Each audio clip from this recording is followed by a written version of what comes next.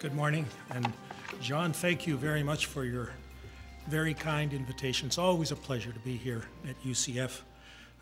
You have invited me many times to talk about a topic that's near to my heart. I think if I were meeting with the new president-elect, I would begin by pointing out what the economic crisis has done in Latin America. For the past 5 years, prior to this current economic downturn, commodity prices were very high. Latin American countries made a lot of profit, and their GDP went up, in some cases, spectacularly. Some countries worked hard to diversify their exports, fully aware that commodity prices historically fluctuate.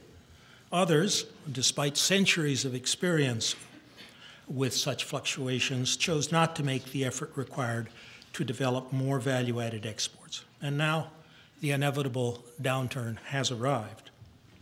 Nevertheless, what countries did with their increased prosperity is really quite varied and interesting. Some reduced poverty among their citizens. According to the UN Economic Commission for Latin America and the Caribbean, Brazil, Chile, Ecuador, Mexico, and Venezuela have achieved impressive results in reducing poverty during the period of high commodity prices. Others, like Argentina, despite GDP growth at rates of over 8% during this period, still have high poverty rates. Brazil and Argentina have paid off their debt to the IMF, but Argentina must still reschedule or repay more than $6 billion in defaulted debt to Paris Club members. And finally, Brazil, Chile, and Venezuela are also using some of their increased earnings to buy expensive military weapons systems. Now, at the beginning of this crisis, several countries in the region believed that their growth had been so great, their markets so diversified, and their stock markets so robust that their economies were, as they put it, delinked from that of the United States. But the crisis spread, and demand for their commodities plummeted. Argentina, for example, taxes its grain exports.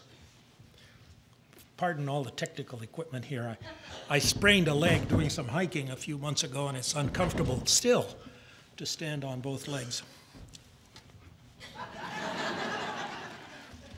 Okay, if this isn't enough, I'll stand up again. So Argentina has been taxing exports of soya to China, for example, and using that to subsidize some of the Argentine energy costs, an unsustainable policy approach. And now that the prices are down, Argentina is going to have a very tough time continuing with those subsidies. Venezuela's government, President Chavez, exulted when the crisis hit the United States, but now that the demand for and the cost of petroleum have dropped, the Chavez government may not be able to balance its budget. Other petroleum producers, which have pushed their weight around internationally with petrodollars, such as Russia and Iran, are in the same fix. However, as distinct from earlier financial crises, and this is very important, many Latin American countries today have large international reserves. Now, most countries in Latin America and the Caribbean are market-oriented, democratically inclined. They follow good macroeconomic policies, and they seek to benefit from a globalized world economy. Please note, however, that these market-oriented democracies include Peru, Brazil, Uruguay, and Chile, all of which are governed by left-of-center presidents.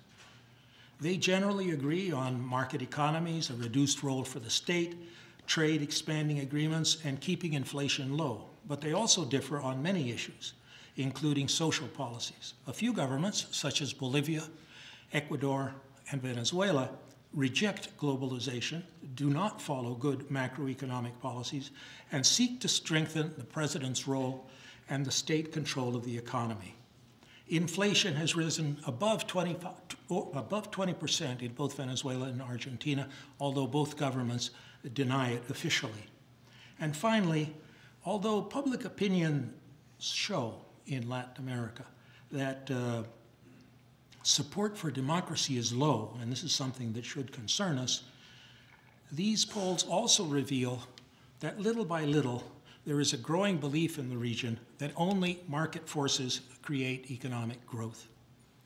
Unfortunately, the present economic crisis encourages those who oppose globalization, those who favor protectionism, and those who want to blame their difficulties on others. Political radicalization in countries like Honduras and Nicaragua, which have formal free trade agreements with the United States, indicate that the approach that we have followed since 1990, that is, offering trade and investment, has simply no longer sufficient. The United States, however, can play a role for Latin America and the Caribbean in recovering from this economic crisis. And the most obvious way is through the recovery of our own economy. For most countries in the region, the U.S. is still the single most important export destination. The only exceptions are Argentina, Brazil, Chile, Uruguay, and Paraguay. As our economy recovers, Americans will buy more from Latin America, thereby helping the nation's recovery. In addition, U.S. investment in the region will rise. As credit becomes more available in the U.S., Latin America, which has traditionally looked to the U.S. for export credits, will be able to export more. And finally, as the American economy rebounds, remittances to Latin America and the Caribbean will regain their traditional strength. But the U.S. is capable of doing much more for Latin America, and our president should take advantage of that. Today, the media describes the United States' influence in Latin America as weak. A key reason for that is that the invasion of Iraq demonstrated to Latin Americans that the U.S. was prepared to use force unilaterally. Use of force by the United States in Latin America has concerned Latin American leaders and thinkers since those countries gained their independence from the European powers that founded them.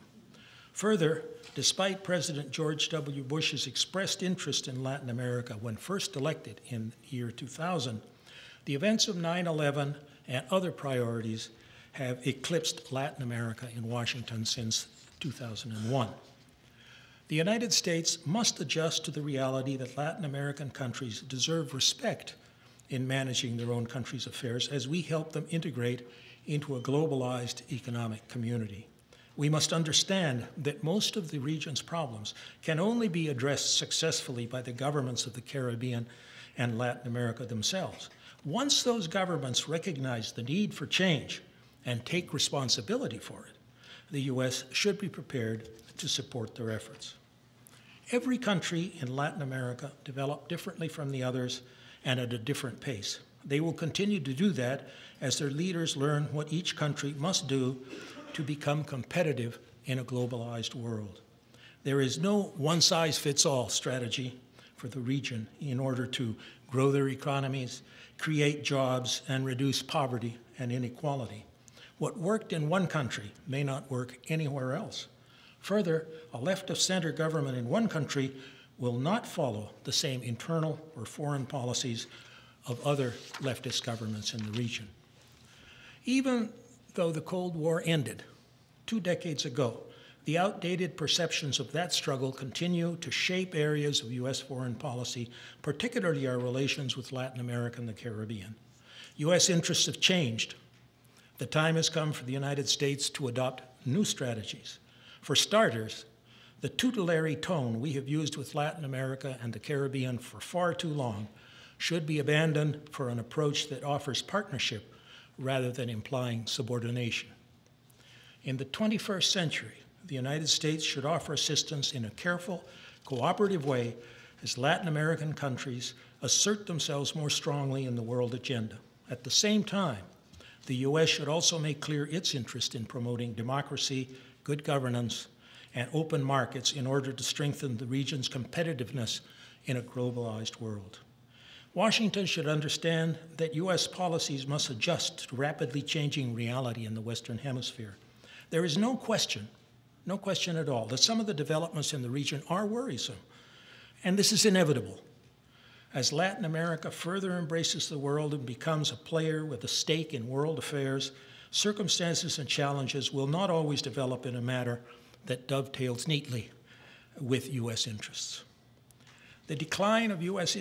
influence is an indication that, because of globalization, the governments of the region are looking beyond the Western Hemisphere to participate in a global economic system. Globalization encourages diversification of trade and global interdependence, thus strengthening the self-confidence of countries in this hemisphere and reducing their dependence on the United States.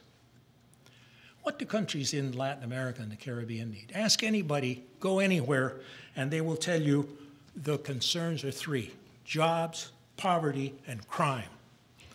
Dig a little deeper, and experts agree the region needs help with globalization, specifically competitiveness. The region needs to diversify its exports beyond commodities to include more value-added products.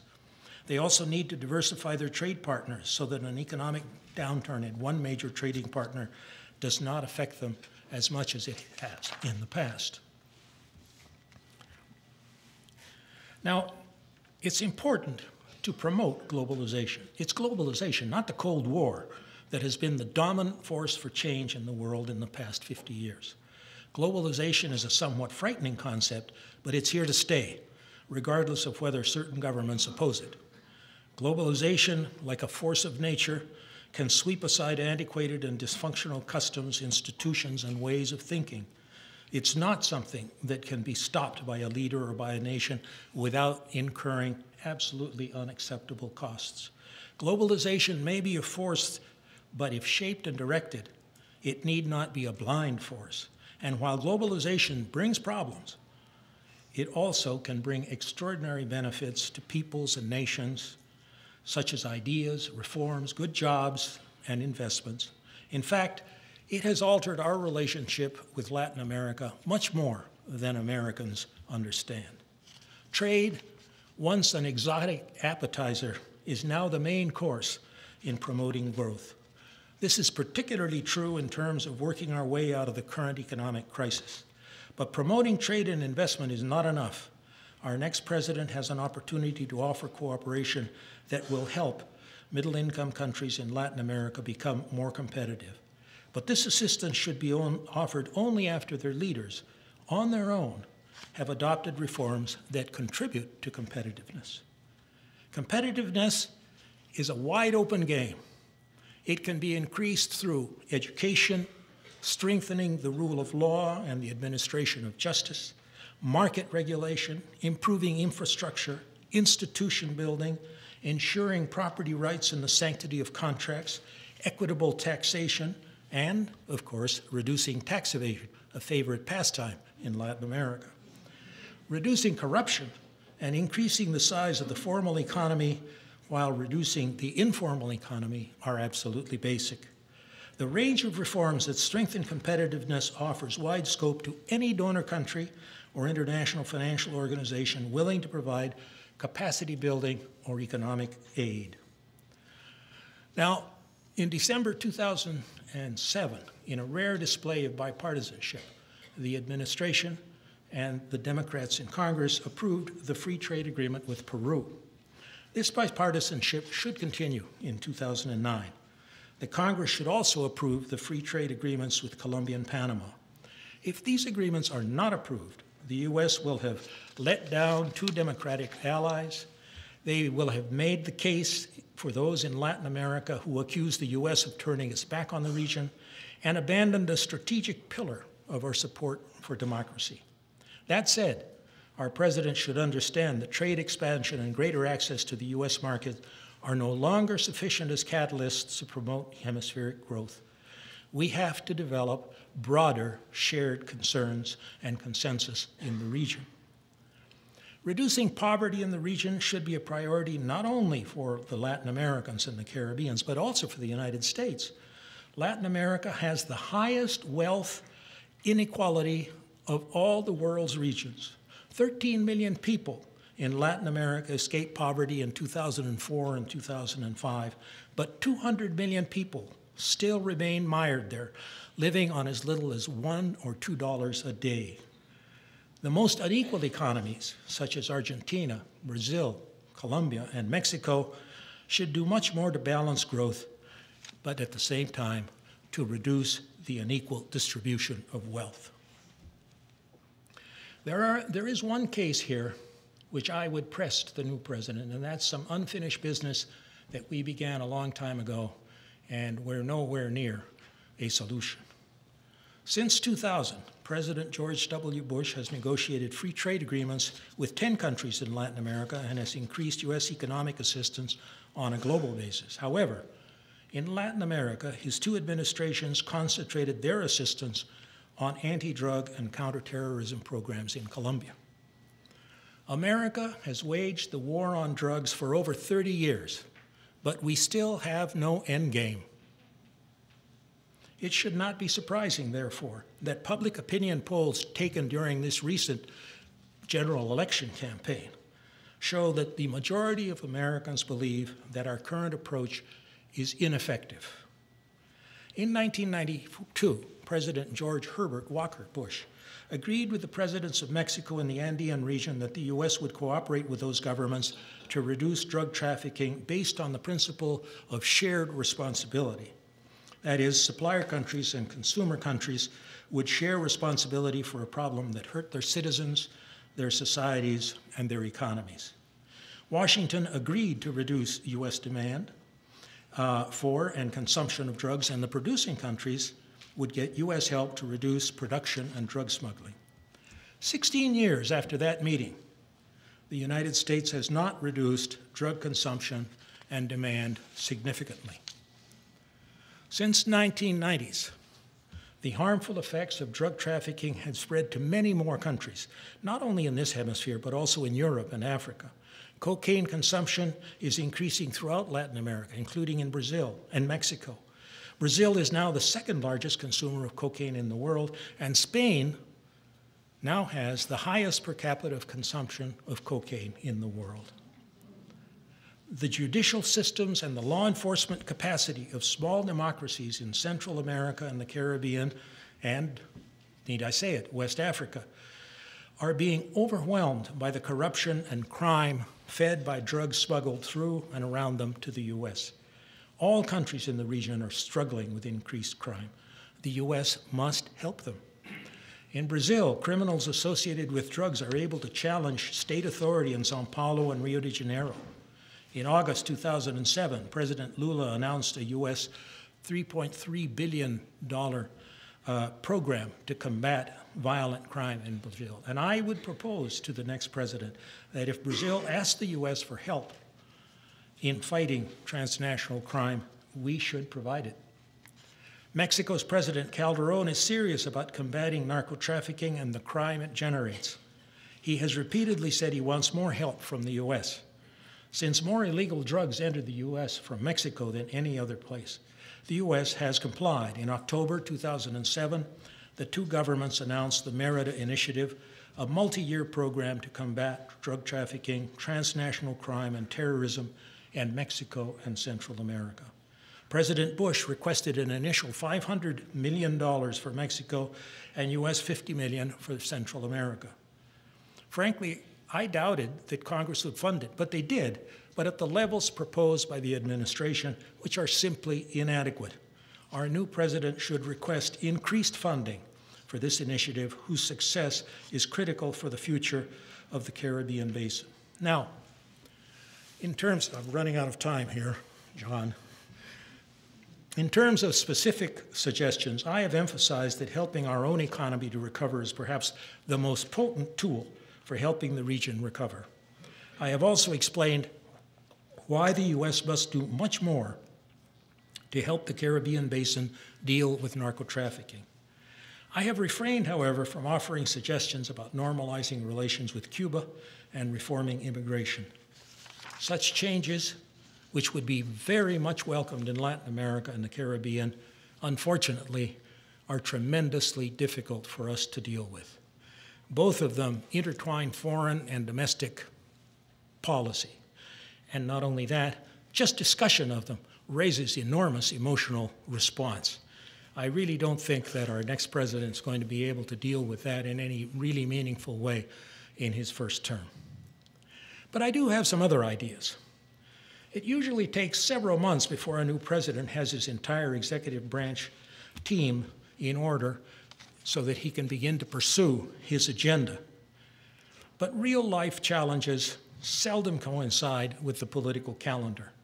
One challenge coming up soon is the Summit of the Americas Conference of the Region's Leaders. It will be held in April 2009 in Trinidad and Tobago. The first Summit of the Conference of the Americas was held in Miami in 1994. Some of you may recall that. And that conference was supposed to move the region toward working together on common challenges, as well as eventually joining to form the free trade area of the Americas. Now, summit meetings have been held periodically since then, but without great deal of forward motion. And the free trade area of the Americas paradigm gradually lost its allure in the region for a variety of reasons. Our new president could choose to use the American participation in the April summit primarily as a symbolic venue for meeting the region's leaders. But he could also use it as a platform to create a new cooperative agenda in which the United States demonstrates a willingness to re-engage with the region. Instead of using trade and investment as the prime motor for movement, the U.S. should try to develop a common regional agreement involving issues such as education, climate change, energy, or strengthening financial systems in the hemisphere. God knows, if the region doesn't know it needs to reform those systems, it never will. Even before Trinidad and Tobago, our new president should appoint a special envoy for the Americas. This position, used very skillfully by President Clinton, succeeded in demonstrating genuine UN interest in working with other countries in the region. In today's divided Latin America and the Caribbean, this position could be a strong signal that the U.S. is willing to cooperate with regional democracies, whether of the right or the left. The envoy could travel throughout the region, not only getting to know all the region's leaders and their concerns, but also trying to find common themes on which the hemisphere could work together. One such theme might be to develop a common hemispheric position prior to the 2009 Copenhagen meeting on climate change. Another might be trying to develop a common program on issues crucial to competitiveness, such as rule of law, corruption, and reducing the large informal sector in Latin America. Finally, another possibility might be to promote a hemispheric conference to develop more effective strategies for dealing with narco-trafficking. Thank you.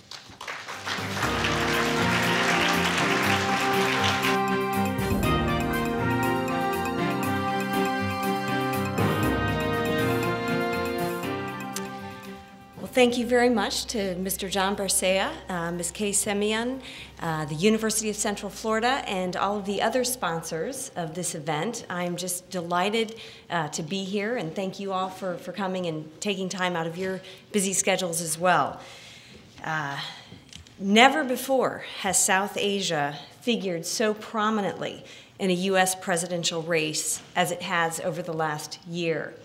For those of us who have been following South Asia issues for several years, and we remember times when previous presidential candidates, who will remain unnamed, could not even name the president of Pakistan a few years ago, it was quite shocking to see Pakistan discussed in depth in 3 out of the 4 presidential debates. So whether it was the revived Taliban insurgency in Afghanistan, the prolonged instability in Pakistan, where al-Qaeda remains entrenched, or the recently completed U.S.-India civil nuclear deal, South Asia remained in the foreign policy spotlight throughout most of the U.S. presidential campaign. I'm going to discuss today where I think the Obama administration is headed on the region, and I'll also provide a few of my own suggestions for U.S. policy in the years to come. I know the talk is titled India in South Asia, but I'm going to start by discussing the situation in Afghanistan because I think that is the issue that will demand the immediate attention of the new administration.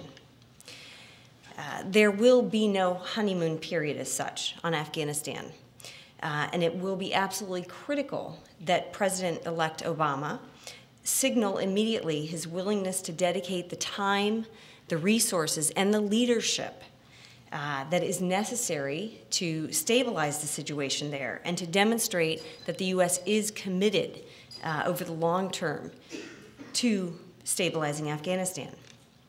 To its credit, the Bush administration has recognized that there would be little time for a new administration to conduct a full-up review of the situation in Afghanistan before the elections there, which are scheduled to be held in September.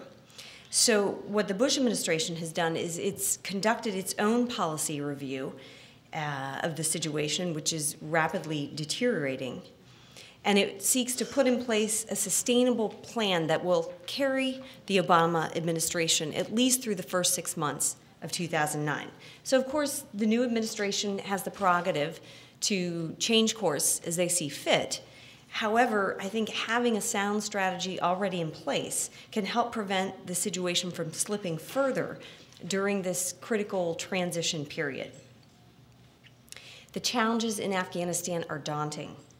Despite the provision of over $26 billion in U.S. assistance since 2001, the presence of nearly 65,000 U.S. and allied forces, and the involvement of over 40 nations in the rehabilitation of the country, the Taliban are gaining ground and violent attacks have increased substantially in the last 2 years.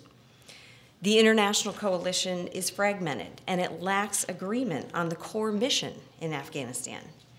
And although Taliban fighters and commanders have found refuge in Pakistan since early 2002, it is only very recently that the U.S. bureaucracy has begun to integrate its Afghanistan and Pakistan policies in a really meaningful way.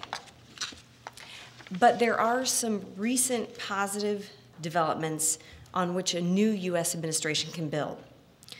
The Bush administration has already committed 4,500 additional troops to Afghanistan that begin arriving in January. Sending new troops is important. It signals that the U.S. Remains committed to stabilizing Afghanistan. But of course, equally important is how the troops will engage once they are on the ground. It should be clear to the Afghan people that the troops are there for their security, to secure them. Recent Afghan civilian casualties resulting from coalition operations are beginning to erode popular support for having any kind of international presence, international force presence there. So I think the new administration will have to reverse this trend, and they'll have to do this in part by refraining at times from air operations targeting terrorists. They're really going to have to weigh these operations carefully. I think a new U.S. administration can also help the situation by spending more time nurturing the positive dynamics that we see developing between Afghan President Hamid Karzai and Pakistani President Asif Ali Zardari. It seemed that President Karzai had a good relationship with Benazir Bhutto, and that is continuing through her husband, Asif Ali Zardari. So the U.S. wants to build on that. Ultimately, it is the Pakistan and Afghan militaries that have to cooperate along the border. But I think encouraging the political relationship between the political leaders can certainly lay the foundation for increased trade, people-to-people links, and eventually lead to more effective border security cooperation. Let me just say a few words about India's role in Afghanistan, because I think India can have a positive role in Afghanistan, and I think the Obama administration should encourage it.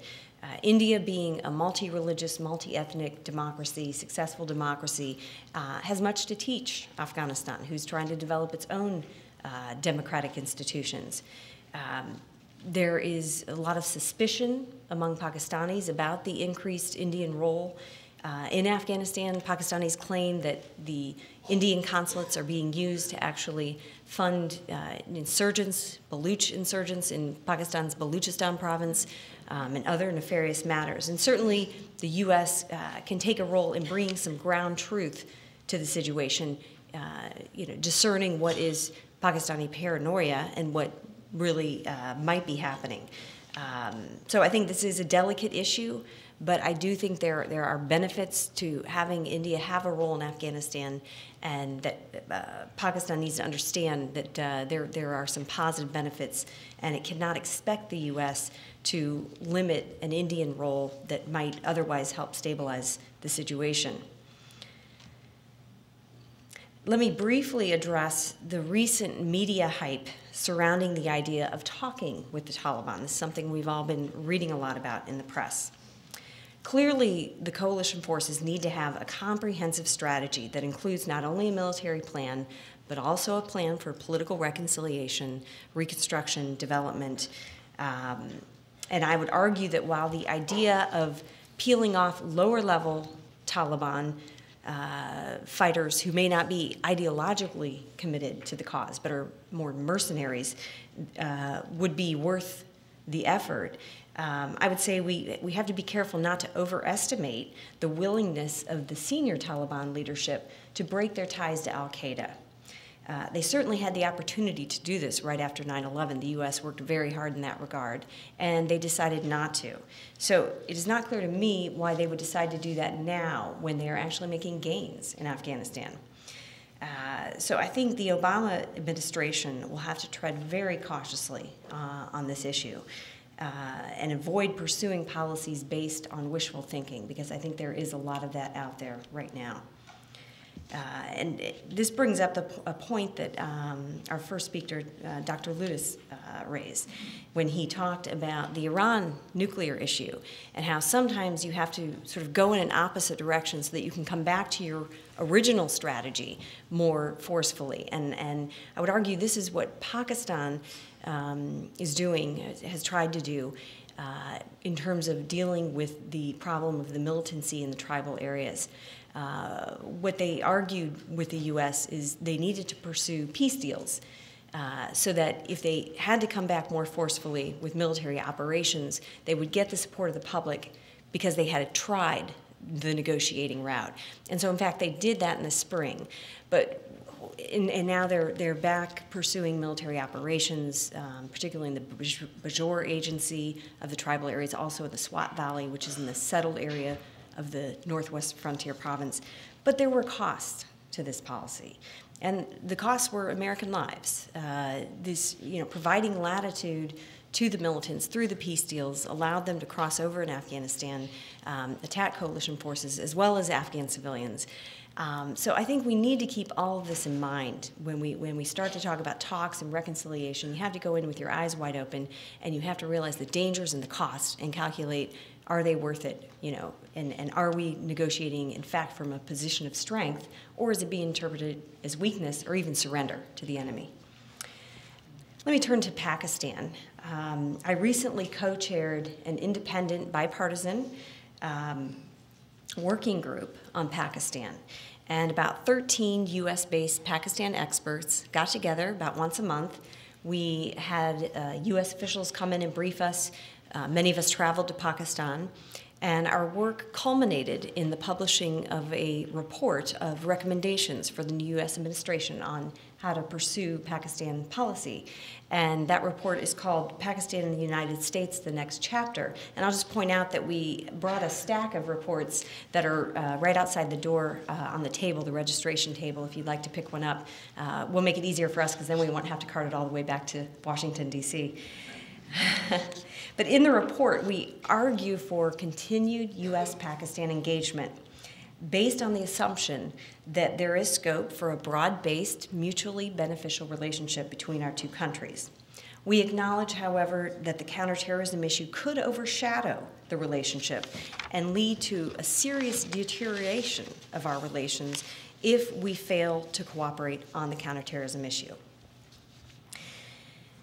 President-elect Obama has the very difficult challenge of moving the U.S.-Pakistan relationship away from its current turbulent track and setting it on a more even keel.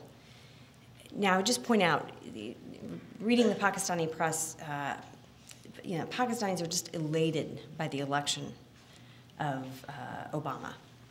And I think there is a lot of positive feeling and hope that there will be enormous change. And I would just like to add a note of caution and note that their expectations, may be a bit high. While I think President-elect Obama probably will be able to build bridges with the Muslim community worldwide, based on his background, he's a fresh face.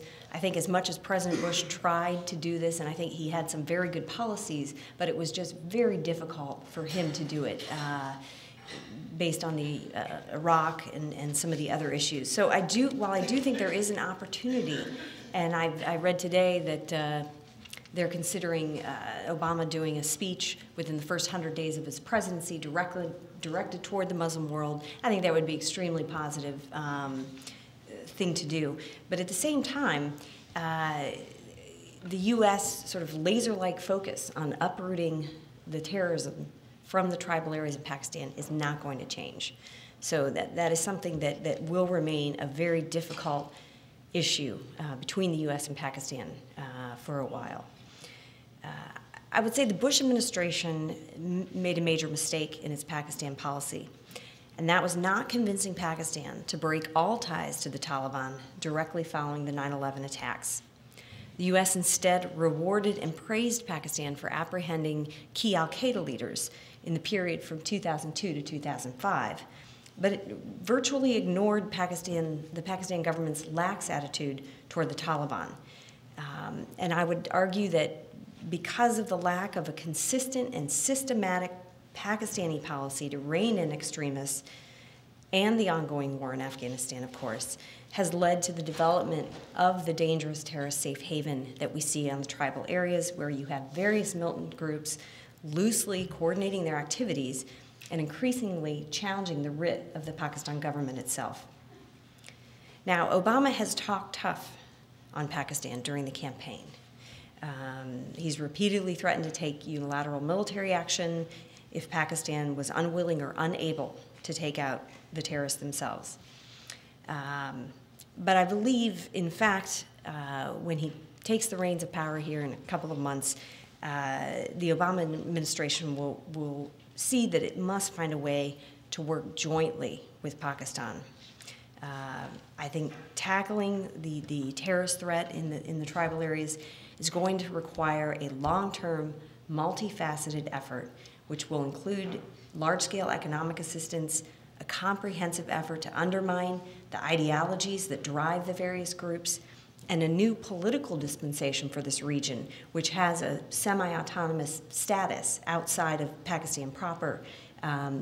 Political parties are not allowed to operate in this area, and although you have officials that get elected to the Pakistani parliament, they can't do any business related to the tribal areas. So you have this kind of strange system where the center is controlling the region, the president. It's controlled through the president.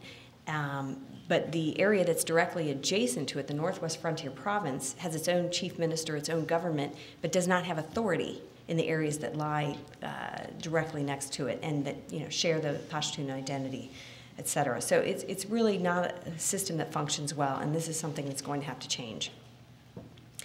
U.S. economic assistance has already begun to flow to the tribal areas, with U.S. aid allocating $90 million in fiscal year 2008 for projects in education, health, road building, and economic growth.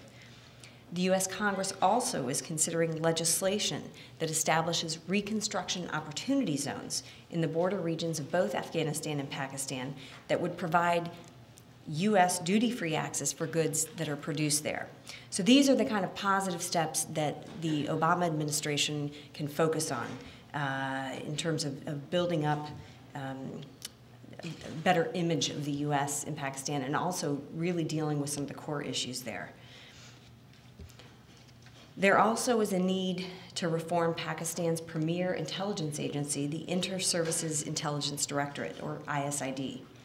Before her assassination, Benazir Bhutto herself told an interviewer that unless the Pakistani security apparatus is reformed, it would be difficult to dismantle the terrorist networks that now threaten the unity of the Pakistani state.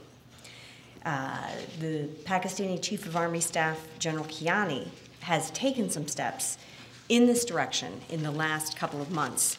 He's appointed a new ISID chief, and he has reportedly dismissed several ISI officials who had connections to the bombing of the Indian embassy in Afghanistan on July 7th. Let me now turn to India. Dr. Ludis mentioned how we have to look for new allies, we have to seek out new partnerships to meet the needs of the 21st century. And I think he rightly pointed to India as one of those countries. If you look at sort of the history, brief history of the U.S.-India relationship, you could argue that relations between the U.S. and India really started to improve in the early 90s following India's adoption of a serious economic reform program. But sort of lingering suspicion from the Cold War era, the India-Pakistan tensions, which had resulted in 3 major military crises in the period from 1990 to 2002, and the 1998 nuclear test, certainly precluded a genuine strategic engagement. Now, President Clinton's famous 2000 visit to India certainly created mutual good feelings, but I would argue it wasn't until President Bush came into office with a broader vision for the relationship that we witnessed a substantive shift in our ties.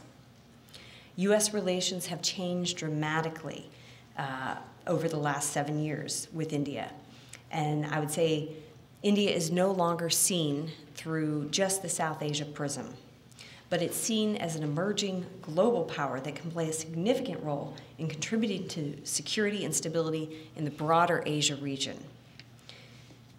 So although India's expanding, reforming economy was the primary driver to building ties, I would say it was after 9/11 that U.S. officials began to realize the significance of India being the world's largest multi-ethnic, multi-religious democracy.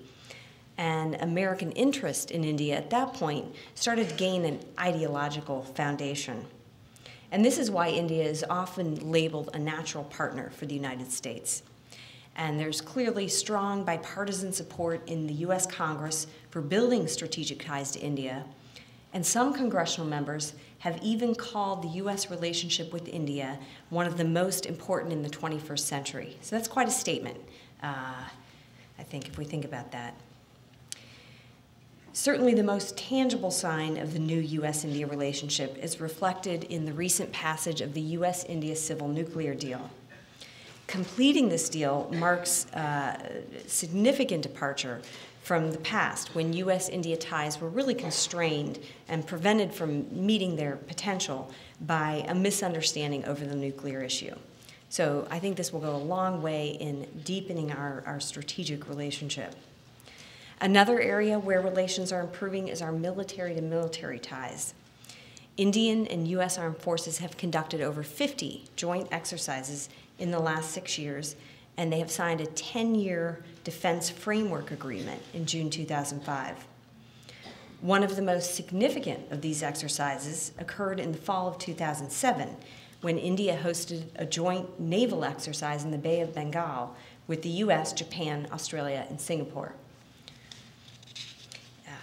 So increasing our defense trade will help provide the substance and the depth to our strategic partnership.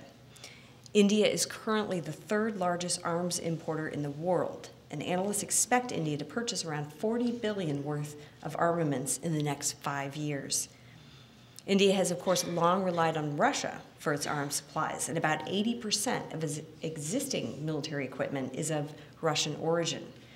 However, Indian strategic planners complain about the quality and the reliability of the Russian equipment, and they're increasingly looking to advance systems from the United States. And I think this past spring's sale of the 6 Hercules military transport aircraft worth $1 billion is the largest U.S. military sale to India ever, and hopefully marks the beginning of a much more substantial defense trade relationship. So it's likely that the Obama administration will carry forward this trend set by President Bush of deepening U.S.-India ties. But it's not clear to me that Obama himself has the same clarity of vision and force of determination to extend the partnership that we saw from Bush, especially in the way he personally pushed through the civil nuclear deal. And I will say that I think when we reflect back on Bush's legacy, I mean, it's very easy to target him. There have been many mistakes, but I think what he did for the U.S.-India partnership will be remembered as an important legacy issue for him. Obama has recently made comments on the importance of resolving Kashmir to stabilize Afghanistan, and this has certainly raised some eyebrows in India. Of course, India-Pakistan talks, bilateral talks, have been progressing on their own for the last 4 years, and I think any effort to inject a U.S. or international role in the process could actually set it back.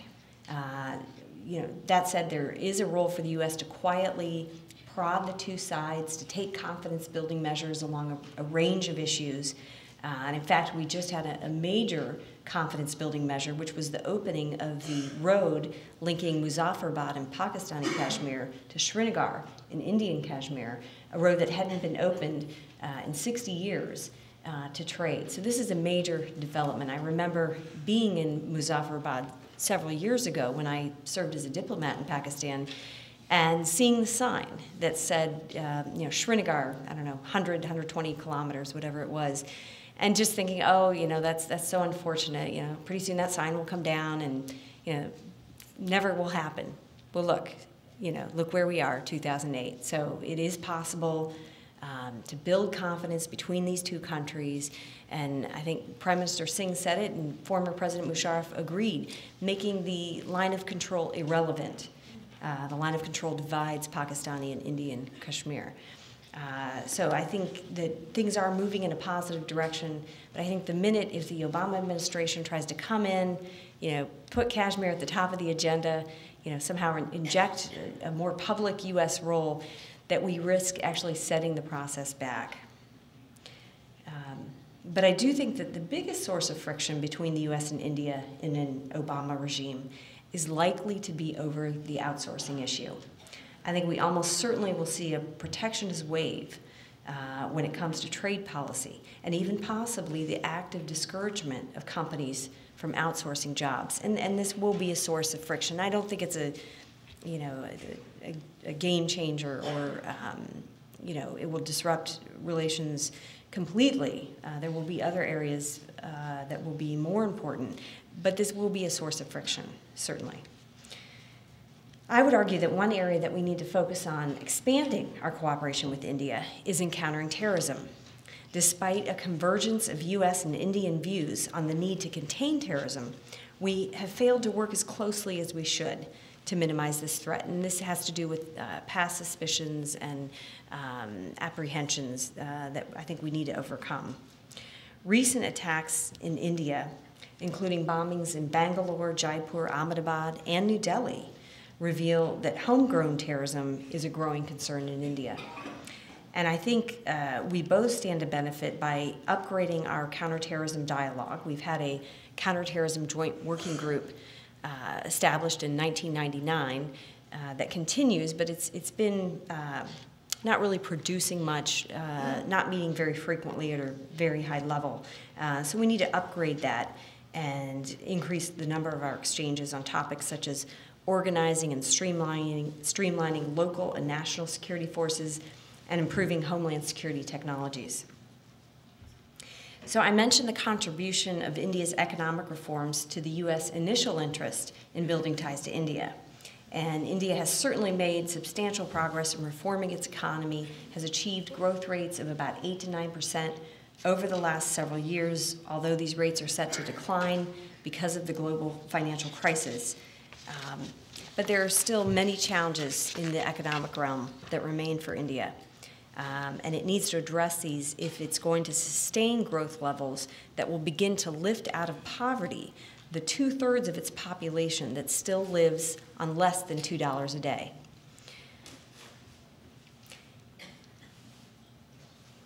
Let me jump to India-China relations. I just want to say a few brief words. I think it's important. As the relationship between the U.S. and India grows, we're going to have to be aware and focus on the dynamics in the India-China relationship. I think while on the surface, it looks like their relations are improving. Certainly trade is catapulted up to $40 billion, increasing 8-fold in the last 6 years. Both sides continue to harbor deep suspicions of the other strategic intentions, and they still have disputed border issues that they have not been able to move on despite talks that have been ongoing for almost 30 years now. And certainly, India saw that China's attempt to scuttle the civil nuclear agreement at the 2008 Nuclear Suppliers Group meeting in September. This was evidence for many Indians that China does not willingly accept India's rise in the world stage, nor the prospect of closer U.S.-India ties.